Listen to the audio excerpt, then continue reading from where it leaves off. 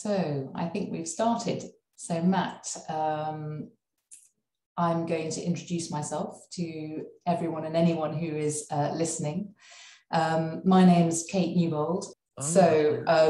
Welcome everybody. It is a great honour that I've been invited to have an opportunity to chat to you through this virtual conference, and I'm very grateful for the opportunity.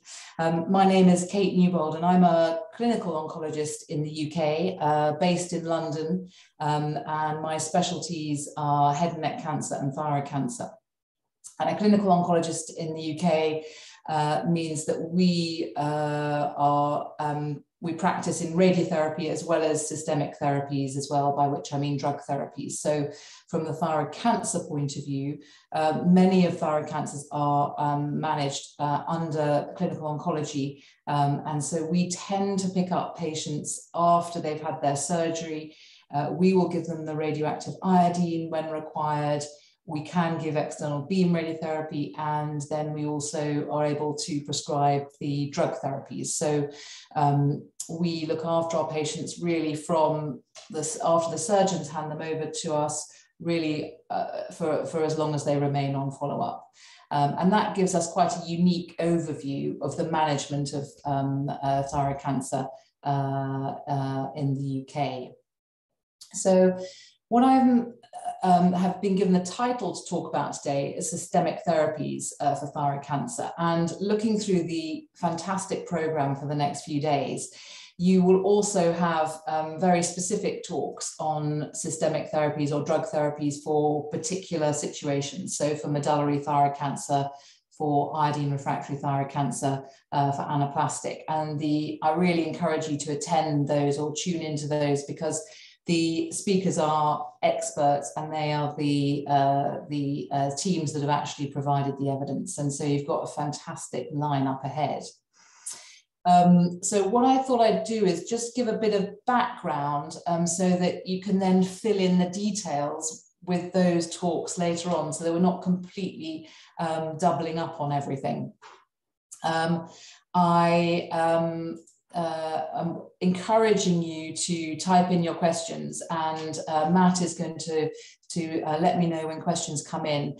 And rather than me just talking for the next hour, I hope that we can have some sort of dialogue, although clearly it's not completely straightforward when it's electronic, but let's hope that's what we can do.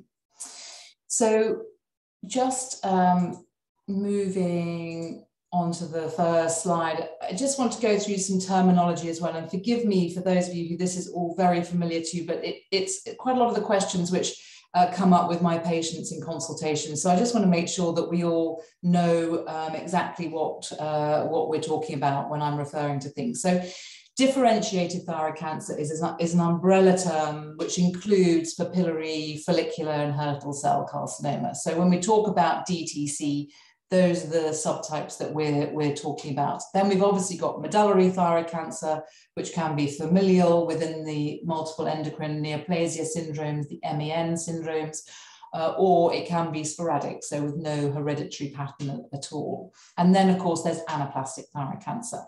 And what I'm going to do today is I'm going to touch on some of the systemic therapies and perhaps our approach to when we start systemic therapies in all these different thyroid cancers, and hopefully that will set you up nicely for the rest of the meeting over the next few days. So, you know, the background is that early stage thyroid cancer there's been an explosion of early stage thyroid cancer. So we have seen from the 1970s a huge increase of almost threefold in the numbers of cases of differentiated thyroid cancer being diagnosed, primarily papillary thyroid cancer, but not completely. And from an oncology perspective, the management of these early stage thyroid cancers does present us with quite unique challenges, because the majority are very early stage, they're very small, they're treatable, and they're curable. So, you know, you see from these statistics, almost 50% are under a centimetre when they present. almost 60% of patients are under 50 years old when they present. And the mortality rate, so the chance of patients dying from these early thyroid cancers is extremely low, just under 2% for papillary and just over 3% if you combine with follicular as well. So in these early stage patients, we have a real responsibility as clinicians in balancing the benefit of treatments, so in terms of getting rid of, curing the cancer, but balancing that with any side effects or long-term problems that we might cause with our treatment. And so the real push in early thyroid cancer has been to minimize treatment intensity, so reducing the amount of radioiodine we give. Do we need to give radioiodine at all? Can we reduce and relax the TSH suppression, which we do with our thyroxine doses? And now more frequently, can we actually reduce the amount of surgery that we're doing as well? So that's the sort of background of the overall picture of thyroid cancer. And it's a much smaller percentage of patients, thankfully, that progress on to having more advanced and metastatic or spread of their thyroid cancer, which we'll come on to talk about. Matt, have you got a question for me there? We do have a question.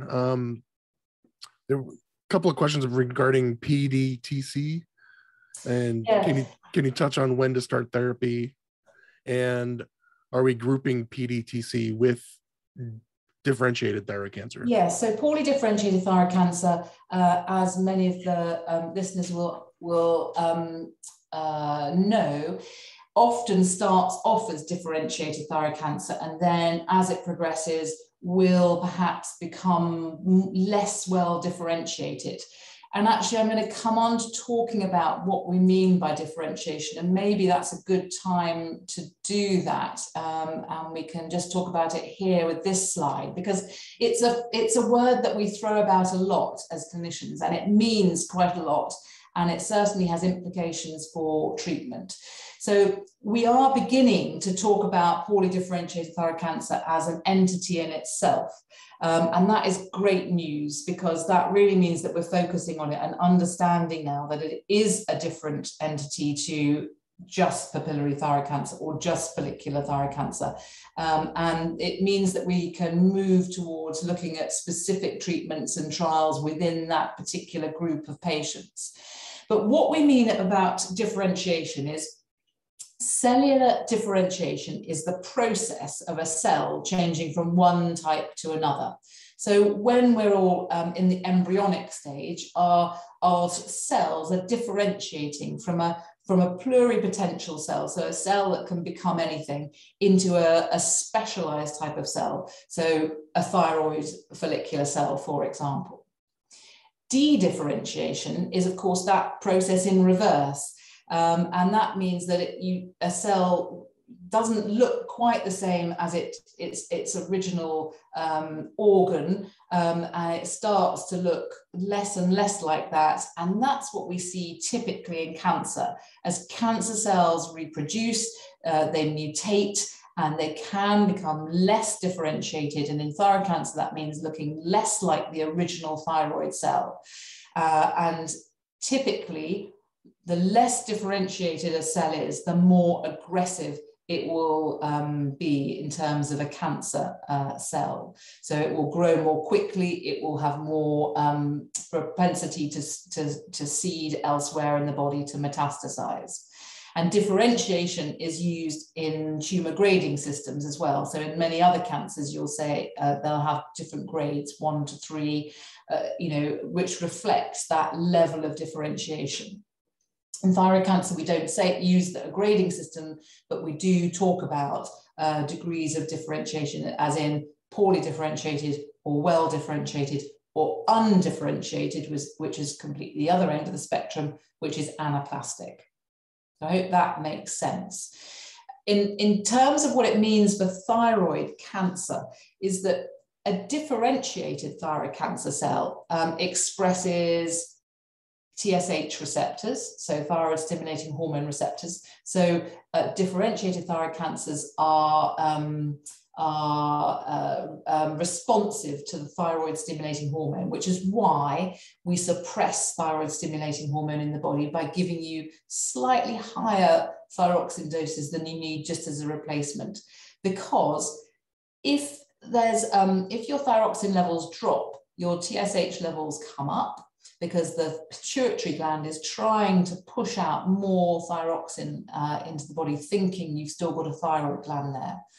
And that TSH level will also stimulate differentiated thyroid cancer cells, because it will stimulate those TSH receptors that are expressed on the surface of the cell.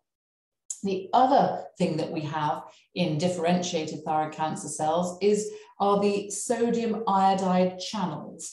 And these are pumps in the membrane of the cell which actively bring iodine or iodide ions into the cell. So that means that differentiated thyroid cancer cells are sensitive to radioactive iodine, because those cells have the ability to bring iodide ions into the cell, and therefore useful because we can use radioactive iodine to kill off those cells.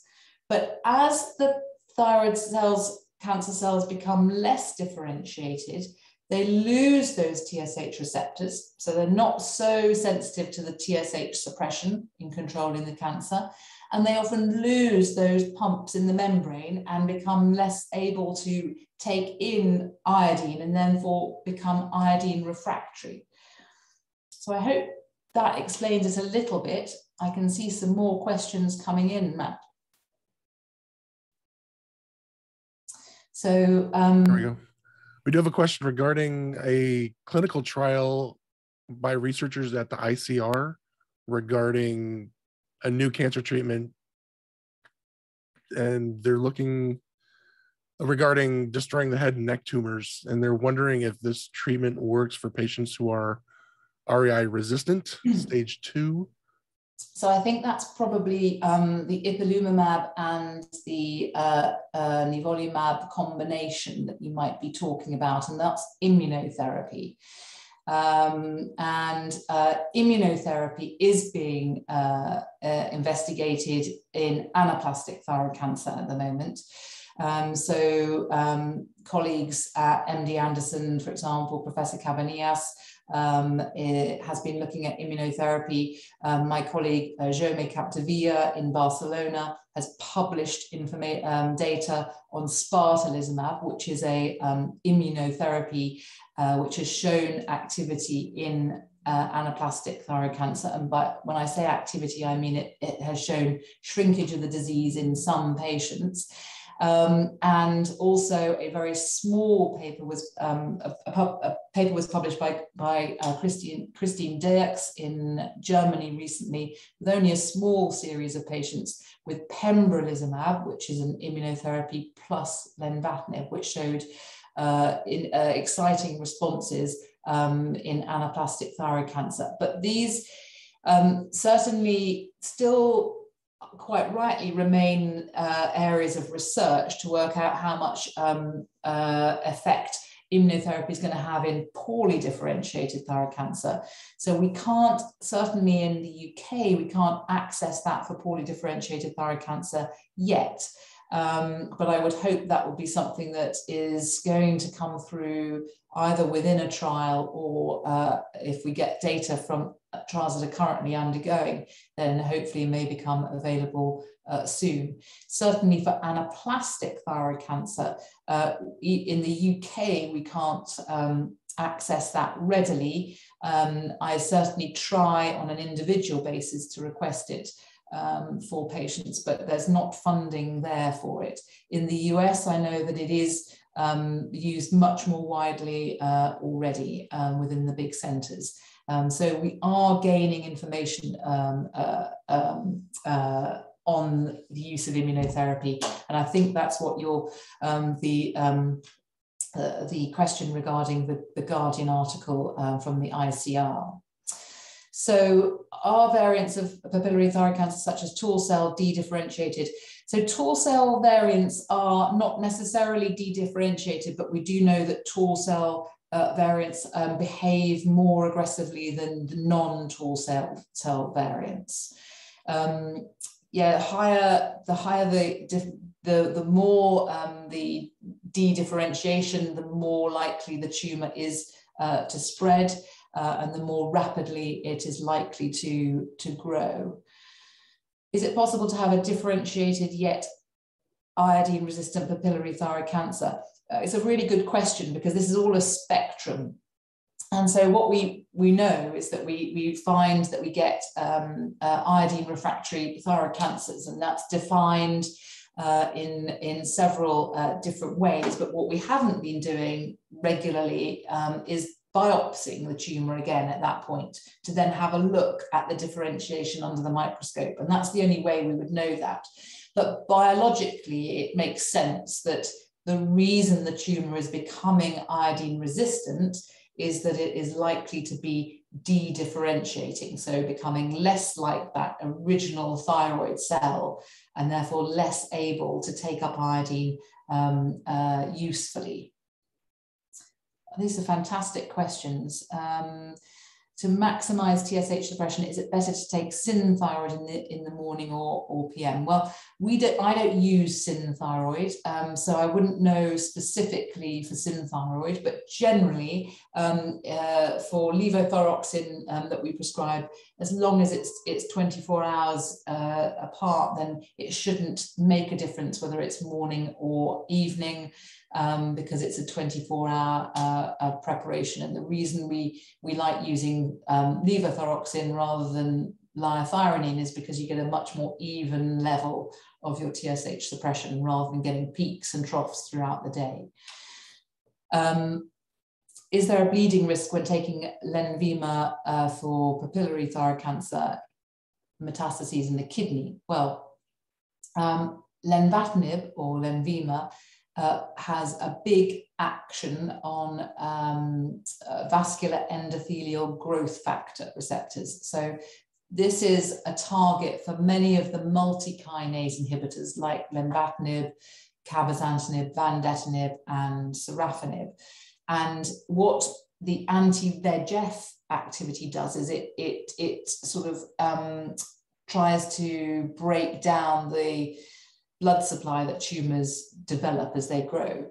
And the risk with anti-VEGF activity is high blood pressure, which is why particularly with Lenvima or lenvatinib, we see that blood pressure is a side effect, but it also can increase the risk of bleeding and healing. And so one of the things we always check for are patients with something, areas that may be at risk of bleeding where they have disease. So brain metastases, for example, we're slightly cautious about starting these drugs. Perhaps we might give radiotherapy first to reduce the likelihood of bleeding there, because obviously bleeding there in the brain would have significant clinical impacts. Certainly, renal cell cancers, so kidney cancers themselves are quite vascular, but as a metastasis from thyroid, I would still treat it at the same as metastases elsewhere, and we would have to be conscious that any metastasis might bleed when you're on Lenvima, but that risk has to be outweighed by the risk of shrinking the cancer itself. So you just have to be aware of these things when you're prescribing. So I've answered the first two from Carol and from Madhu, and then there's an anonymous one. If no evidence of disease via ultrasound and thyroglobulin 1.5 or less, would it still be optimum for radioiodine if no other lymph node involvement and no metastases, but you still had tall cell and PDT at initial diagnosis? I'm seeing more and more people giving 30 millicuries versus something much higher. So there's quite a lot packed into that question, but certainly I would still be giving iodine ablation to patients who had tall cell or poorly differentiated thyroid cancer at diagnosis. And with those, it depends on some of the other features as to whether I would give 30 millicuries, which in the UK we quote them in gigabecquerels, which is 1.1 gigabecquerels, versus 100 millicuries, which is 3.7 gigabecquerels. So we still weigh up lots of factors to decide the dose. But if it's poorly differentiated, I'd be giving 3.7 or 100 in the majority. The tall cell, I tend towards 3.7, but there would be some factors which might make me feel I could initially try a lower activity. Why do some people not feel normal again? Why do some people not feel normal again in terms of energy levels or mood after total thyroidectomy, even when the TSH and T4 levels are in normal range? Is there anything you recommend? Sarah, that's such a common question, and I'm not an endocrinologist, so I'm an oncologist. So what I tend to do is I do advise my patients from experience that it can take months before your body seems to adapt to what we call exogenous thyroxine as opposed to endogenous, i.e. thyroxine that you're taking from outside the body rather than making from inside the body. In my patients who really still struggle with how they feel, even after maybe 6 months of being on the dose and the blood levels all looking fine, then I will ask for a specialist endocrine opinion just so that they can have everything looked at, not just focusing on the thyroid function in case there's any other endocrine aspects that are contributing to that. And if patients want to talk about the use of T3 in addition to their thyroxine, or whether they want to take more of the natural thyroxine preparations, then again I refer them to a specialist endocrinologist for that discussion. So I'm not an expert in that as such.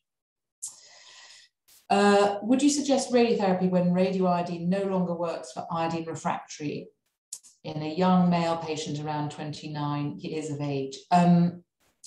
So the use of radiotherapy, so external beam radiotherapy, so this is where rather than giving iodine and you're getting an intracellular dose of radiation, so you're getting radiation because you've ingested the radioiodine and it's been taken up and soaked up into the thyroid cancer cells. External beam radiotherapy is where we're giving radiation shining from the outside into the neck with beam, and you can use external beam radiotherapy as the overall umbrella term, and within that we have more focused radiotherapy using intensity modulated radiotherapy, IMRT, and in other parts of the body we might be using stereotactic radiotherapy, which you might see abbreviated to SBRT or SABR, SABR, where we're focusing a very highly focused beam of radiation to a small area.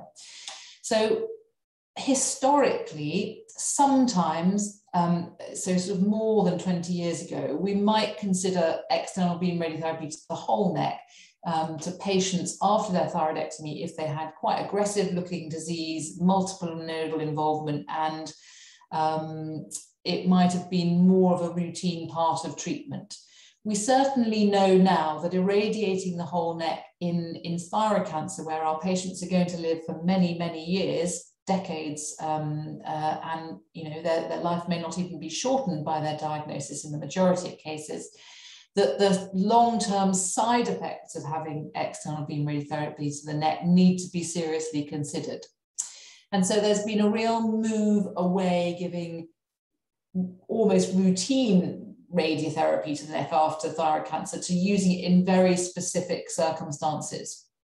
And at the moment, the circumstances up front, so if you, right at the beginning when you've had your thyroidectomy, would be if the surgeon says he knows there's definite disease, macroscopic disease remaining, i.e. disease that he can see or he or she can see after the operation because it's been invading the trachea, the windpipe, or the esophagus, the gullet, And what you're really aiming for there is better control of the disease locally, because clearly recurrent disease in that part will be troublesome in terms of the voice box and swallowing apparatus.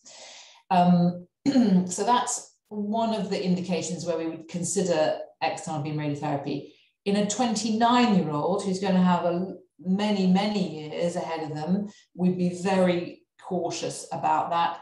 In the US, certainly the guidance is that you wouldn't irradiate under 45. In the UK, we don't have such a stipulation, but I would have to have very strong feeling that I was going to give you some benefit to give you external beam radiotherapy and over the definite long-term side effects that you would be at risk of. Otherwise, we use radiotherapy in the palliative setting, so in patients who have got metastatic disease, so deposits of the disease outside of the neck, and it's extremely useful for controlling pain, for shrinking down lesions, so particularly in bones, brain metastases, and anywhere else you can consider external beam radiotherapy in that situation. Should we continue with the presentation and then pick up some questions a little bit later? Yeah, thanks, Matt. Yep. So I'll just minimize those.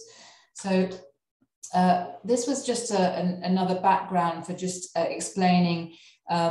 So what we mean by locally advanced or metastatic disease is really when it's no longer amenable to a radical or curative approach.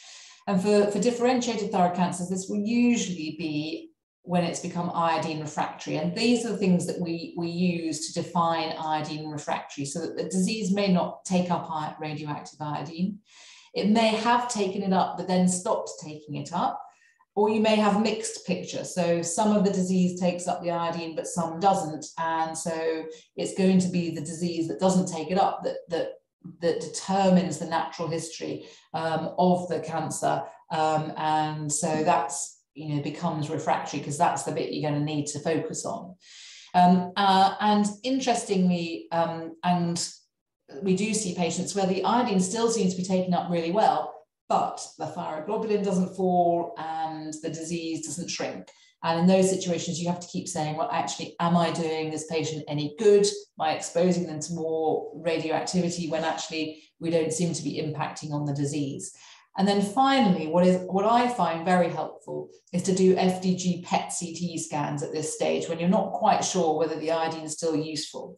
Because as the thyroid cancer stops taking up iodine, it will start to take up FDG, which is a radioactive glucose analog. So it behaves like glucose. And so as cancers are more fast growing, more aggressive, they need glucose to feed them. And so that's why FDG PET is very useful in oncology and other cancers, because cancer cells will take up much more glucose than normal cells. And that's where FDG PET is helpful. And what we see in thyroid cancer is that as the iodine avidity, so the ability for the tumors to take up iodine, goes down, the FDG goes up. And so if you've got FDG positive disease, or disease that's positive on a PET, that's a good indicator that your disease is unlikely to be continuing to respond to radioactive iodine. And so I find that very helpful in my discussions with my patients about when to stop iodine.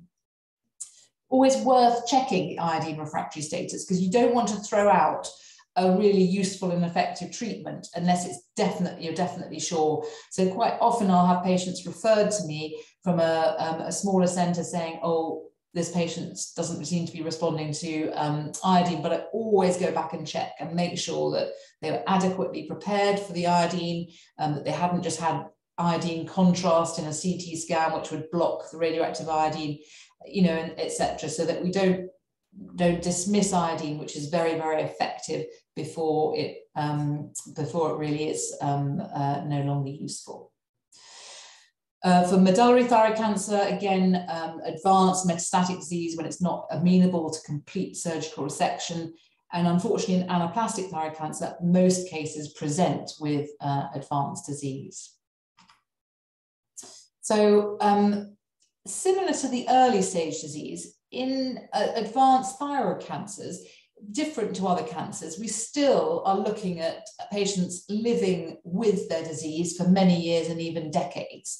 And so again, as an oncologist, you have to sort of step slightly out of the normal oncological frame of mind and say, well, again, I need to really, really balance the starting a treatment in this patient versus the potential side effects that they will experience over many, many years. Many of my patients, even with advanced disease, will still be working full-time, looking after young children, following a normal life. And therefore, any of my interventions with drug treatments particularly can impair that quality of life. And it needs to be therefore very carefully thought out when you start, because the drug treatments are not going to get rid of the disease, they're going to control it. And therefore, you need to balance when to initiate the treatments. And that really does emphasize the need for an individualized management plan discussed within a multidisciplinary setting with surgeons, with radiotherapy oncologists, with specialist nurses, nuclear medics, everyone in together.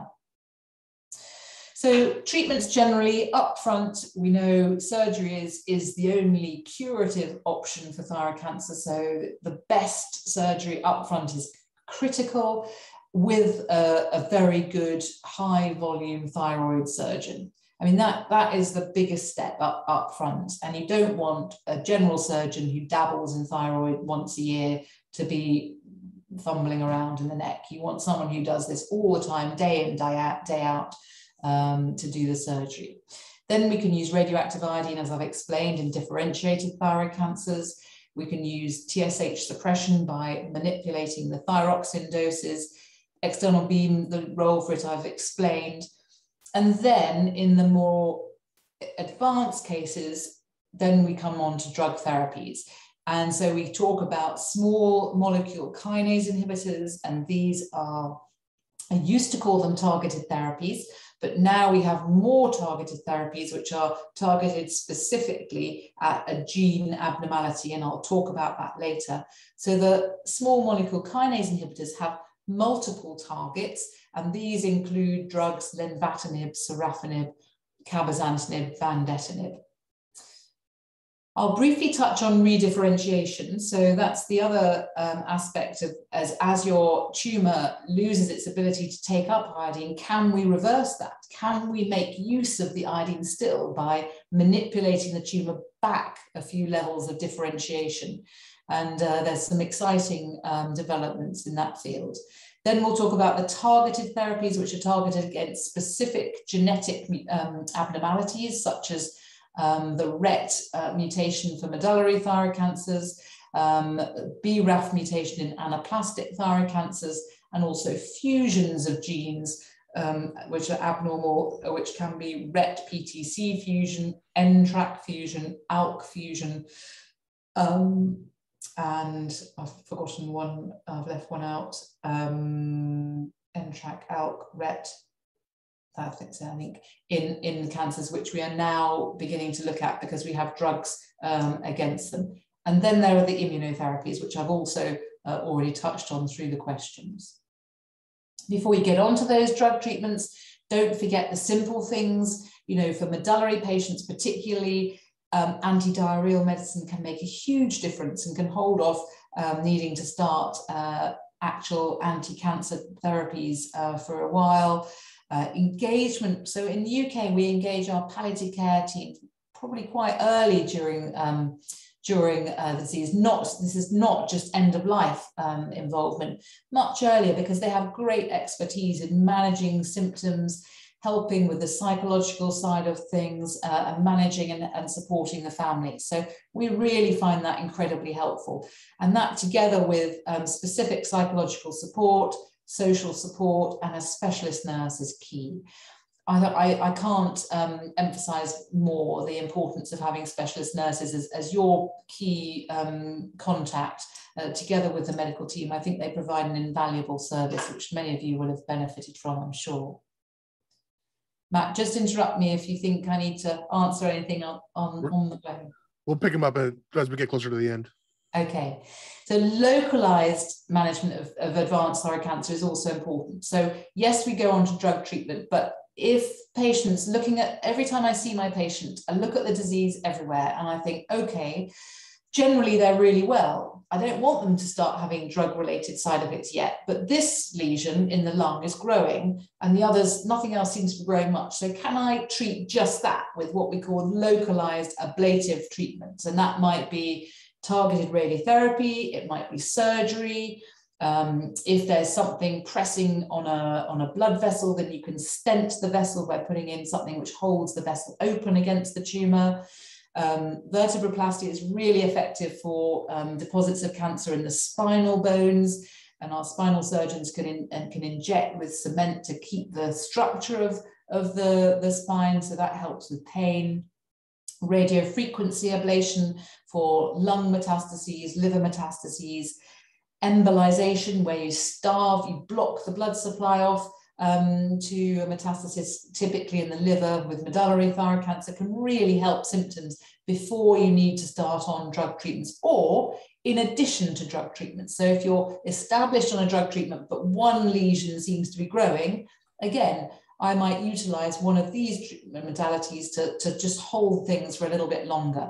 And again, it just emphasizes the importance of being in a unit where you've got all the different disciplines to talk about. You don't want to just be under one, one physician who, is acting on their own. You want them to be within this specialized unit so you have access to all these potential treatments.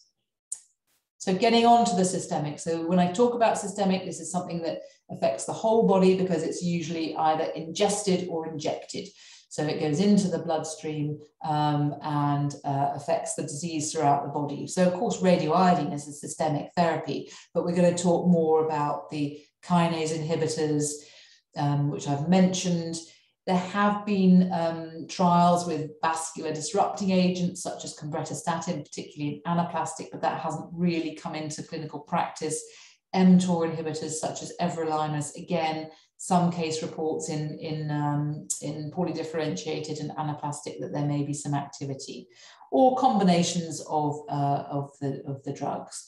And then we've got these more targeted therapies, which we've now had access to really in the last couple of years only. So in medullary cancers that have a RET mutation, selpercatinib and pralsetinib are really exciting and have shown fantastic response rates with dramatic shrinkage of disease and fewer side effects than perhaps the multi-kinase inhibitors above. Those can also be used in differentiated thyroid cancers that have a RET fusion. So in all my patients that become advanced, become iodine refractory, I will now profile their DNA, the molecular buildup of their tumor. I'll send it off for all these targets so that we know that we've got the potential to use these. BRAF inhibitors, this has revolutionized the treatment of some patients with anaplastic thyroid cancer, sadly not all, but in up to 45%, you might have a BRAF mutation in the tumor. Using the combination of dabrafenib and a MEK inhibitor, trametinib, we've seen really dramatic responses in a tumor where, as you all know, sadly, there's been very few effective treatments. Redifferentiation, I will talk about. I can't remember which side. And maybe I'll skip over my case because actually I'm looking at the time, and because lots of questions are coming through, I think we're almost talking about that anyway. So we talk a lot about when to start these drug treatments, and as clinicians we talk a lot about RECIST criteria, and I thought certainly my patients will say, well, I don't understand what you mean by this, and this is a way of scoring your scans objectively. So we may think that your disease is progressing by your biochemical markers, your thyroglobulin, your calcitonin, and your CEA, but we always look at the scans because they give us a much more objective measurement of where the disease is. And this is a scoring system that means that you can compare between different patients in trials And so in the trials, it's always used. And we classify it as complete response, or CR, and that means all the lesions have disappeared within the scan. Partial response has to be more than or equal to 30% decrease in the sum of the longest diameters of all the lesions, and obviously no new lesions and no progression of non-target lesions. So when you first start a treatment, you look at the scan, you identify some target lesions that you're going to measure as a measure of response. But I just wanted to point out that a partial response does mean it has to, it's not just a little bit of shrinkage, it has to have shrunk by 30% or more. Stable disease is obviously no response and no progression. Progressive disease is if the diameter of the lesions has increased more than 20%, and or there are new lesions that have arisen. And that is used in trials as a stopping, so that you will come off the trial drug if you have progressive disease by RESIST. So I thought it would be useful just to sort of define that. So in patients who are iodine refractory, the first study that came out in the Lancet back in 2014 now was published by Marsha Brose, then at the University of Pennsylvania.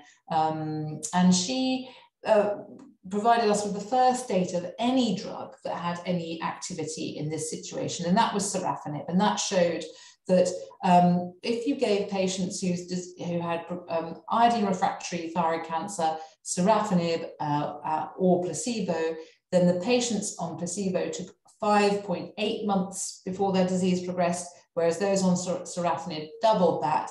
It took 10.8 months before their disease progressed. And that was the first time we'd ever seen a drug which was able to slow down the progression of the cancer in this point. So that was a breakthrough, and the first of the kinase inhibitors to come through.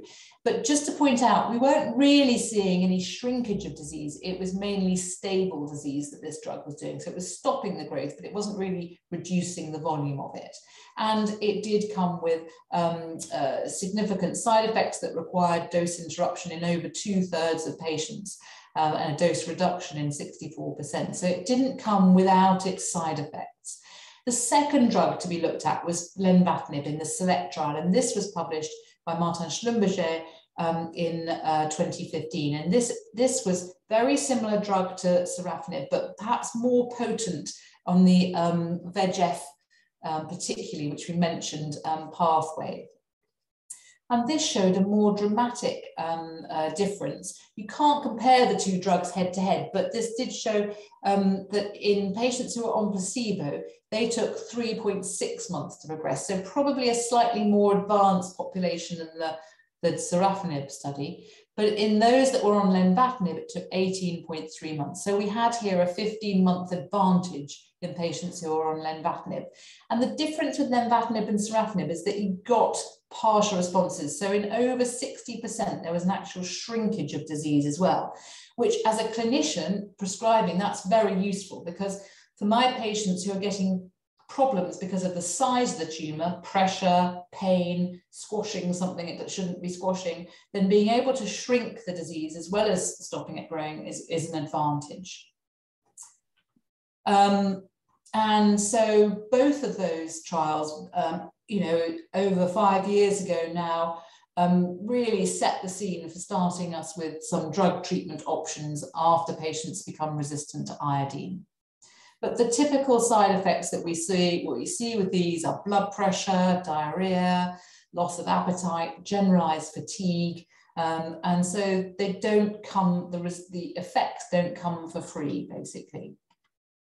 So there have been lots of publications on how to manage these side effects in order to keep your patients on the drug to get the maximum anti-cancer effect. And these guidelines are pretty good now. We've all got many years under our belts of managing patients on these. So I think that we probably see a much lower level of side effect, lower severity of side effect, and we can tackle them much better than perhaps we first did in those trials.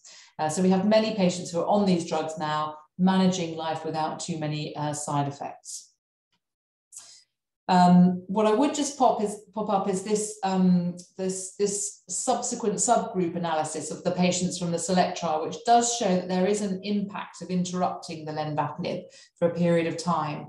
So the blue line is those patients who didn't have any drug interruptions for less than 10% of the time that they were on it, versus in purple, those who had more time off the drug because of toxicities, versus those on placebo.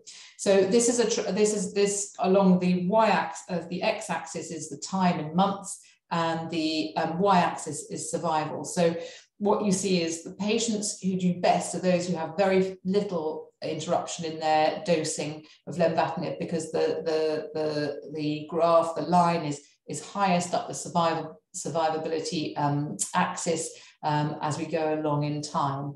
The people who do have to have interruptions don't do as well in terms of progression-free survival, i.e. the disease may start to grow more quickly than those who haven't had interruptions, but they still do better than placebo. But it's just something to bear in mind when we want to get you back onto the drug. This is the kind of data that we're thinking about in the background. So I touched on molecular profiling. This is something we've moved forward. Thankfully in England, so UK, we have different health funding for Scotland, England, Wales, and Northern Ireland. So it is a bit complicated, but certainly now we have funding to do molecular profiling in our thyroid cancer patients. I will will send the tissue off for profiling all my patients who become iodine refractory, in all my medullary patients and all my anaplastic patients as well. So I will be looking at all those genomic changes, so mutations in RET or BRAF, fusions in ALK and NTRK and RET-PTC, because I know that there are drugs there that can be useful in those situations. We do have about 10 minutes left. Yeah. So redifferentiation story, really this is where we're trying to educate the cancer to take up iodine again. And Alan Ho published this in the New England Journal of Medicine back in 2013. It was exciting, and what he did was he looked at the iodine uptake before giving the patient a MEK inhibitor, a small molecule drug. Then he did a PET again. After that, this is an iodine PET, specific iodine PET. And if there'd been uptake after that 4-week period on the drug, then the patient would go on to have iodine. And for the first time, we were actually seeing a clinical response. So not just, oh yeah, there's a bit more iodine uptake, but actually it was shrinking disease. And what you can see is this patient at baseline, no uptake of iodine in the lungs, and then after the selumetinib, these black dots are iodine uptake within the lung metastases. Similar in this bone metastasis in the pelvis, much more uptake after selumetinib. And this actually correlated with a shrinkage of disease. Now, this was just an early study in just a few patients, but that's been taken on, and that is still an area of research. We tried to replicate the study in the UK, and sadly, we didn't get as much conversion as we expected to from the Ho paper in terms of those that had increased iodine uptake. And so we had to stop that trial early, because we wouldn't have had funding to take the number of patients that we would have needed to identify a difference. So it's not that it's not working, it's just that it's not, it probably needs to be focused much more on a specific subset of patients who maybe are just on the turn of becoming refractory rather than have had disease that's been refractory for many years. And this remains an area of research. Briefly, I'm just going to briefly tell you about the different studies in medullary with the drugs, but you will have more information on this with talks later in the weekend. So the first study to show an improvement or a slowing down of medullary thyroid cancer was Rossella Elise from Pisa, her study with cabozantinib, which showed that the patients on cabozantinib, their disease took 11 months to progress rather than 4 months for those on placebo. Very similar design to the sorafenib one and the lenvatinib one, but just again showed us that we had a drug here that would slow progression down. Similarly, Sam Wells published the year before with vandetanib, a difference between patients on vandetanib versus placebo in terms of how long it took for the disease to progress. Both of these drugs had very similar side effects to lenvatinib and sorafenib, with high blood pressure, diarrhea, general symptoms of fatigue and going off your food. So very similar. And then these are the more recent studies with the specific RET inhibitors. So selpercatinib, and this shows a waterfall plot for patients who previously had vandetanib or cabozantinib or haven't had any treatment. And anything below this 0 line is a shrinkage of disease. And this is the percentage. So this is the so anything below is showing a shrinkage. And so each bar relates to a patient.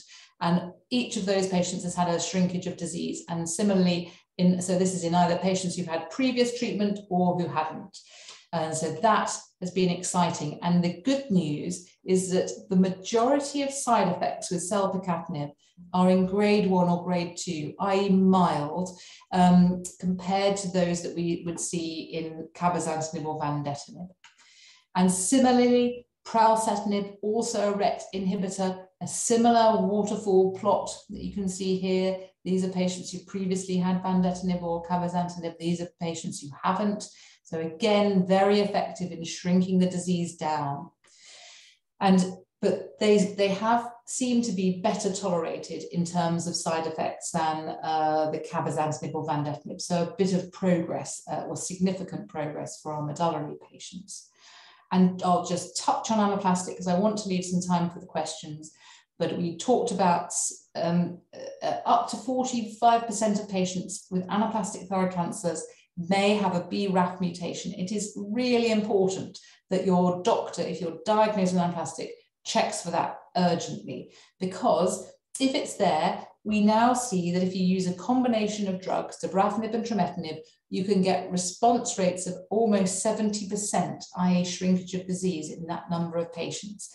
And this is again, this waterfall plot, you can see the shrinkage of disease in these patients, and that it also has a duration of response. So here we've got a patient with partial response that's, up to still without any progression of disease at 120 weeks after.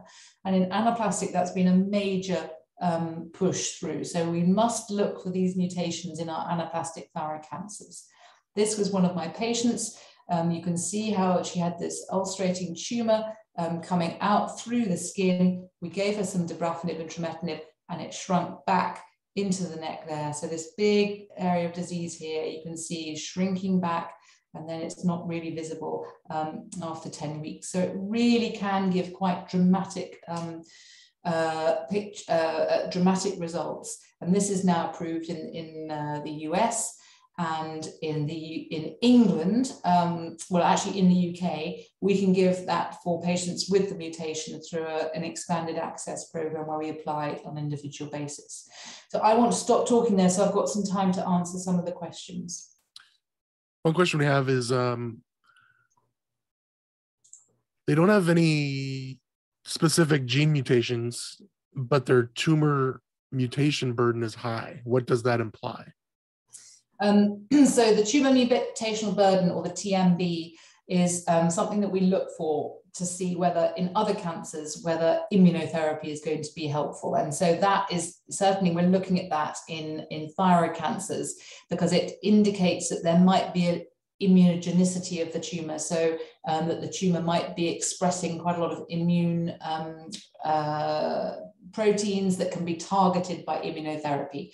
So that would lead into a discussion of maybe going into a trial of immunotherapy, or if you've got immunotherapy available, then it might be something to suggest you should go along that line. What effect does NRAS mutation have on poorly differentiated thyroid cancer prognosis? MARS. MRAS. So we see quite a lot of the RAS mutations in follicular carcinomas. There are some drugs which target this, but we don't really have any good evidence for specific RAS directed drugs in thyroid cancer at the moment. So we'd still go along, first of all, lenvatinib in the first instance with that mutation.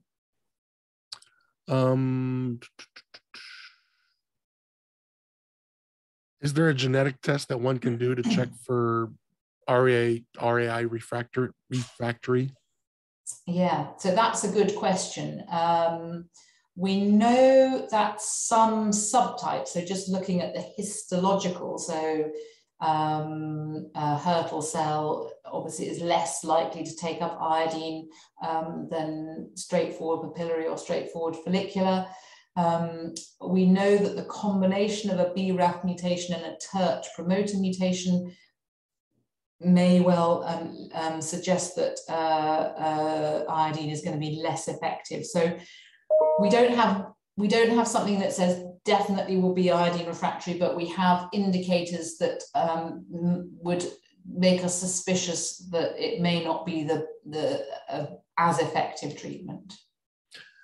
How long was the Lenvima break for patients who couldn't take it continuously? Months, weeks? Sorry, say that again. How long was the Lenvima break for patients who couldn't take it continuously? It varied, and they classified it on that subgroup analysis as a percentage of the total time that they'd been on it. It was between weeks and months. So it's a significant time rather than, you know, coming off it for a week or two to let a specific side effect subside. So, you know, in some situations you have to have a break because otherwise you won't be on it at all. So it is just to say that sometimes when you've been on it for a long time, you start to think, oh, actually, you know, I can take, you know, maybe I could take a couple of months holiday from this drug, but it suggests that actually, you know, we want to keep those interruptions to a minimum. Not that you can't take 3 weeks off because you want to have a good time at a family wedding and holiday or whatever. I think those are, you know, it just has to be balanced. But it's interesting that we do have some data, whereas before we didn't, that probably these interruptions do have an impact if they're prolonged. We got one last question. Can you comment on TERT and PIK13CA genetic changes to poorly differentiated patients? Yeah, so nice questions. So both TERT and PIK3, the mutations are, we know that TERT promoter with anything, so usually coincides with another mutation such as BRAF or the PI3 kinase, does tend to predict for more aggressive behavior. And this is an area with the poorly differentiated that we are specifically focusing in on now in terms of research. And ITOG, the International Thyroid Oncology Group, which mainly with US colleagues, but is worldwide now, which I'm part of, which is great, has a subgroup specifically looking at this now. So I'm hoping that for patients with poorly differentiated with these mutations, we'll be having more information and hopefully more targeted therapies coming through. And unfortunately, that's our time for this session. And I want to thank you for presenting for everybody. Well, it's been an absolute pleasure. I really do hope that I've managed to answer some questions. It was a race, but you have got so much, so many good talks coming up that you'll be able to fill in the gaps, I'm sure. For sure. And thank you for everybody attending, and we will see you at the next session. Thanks very much. Thank you.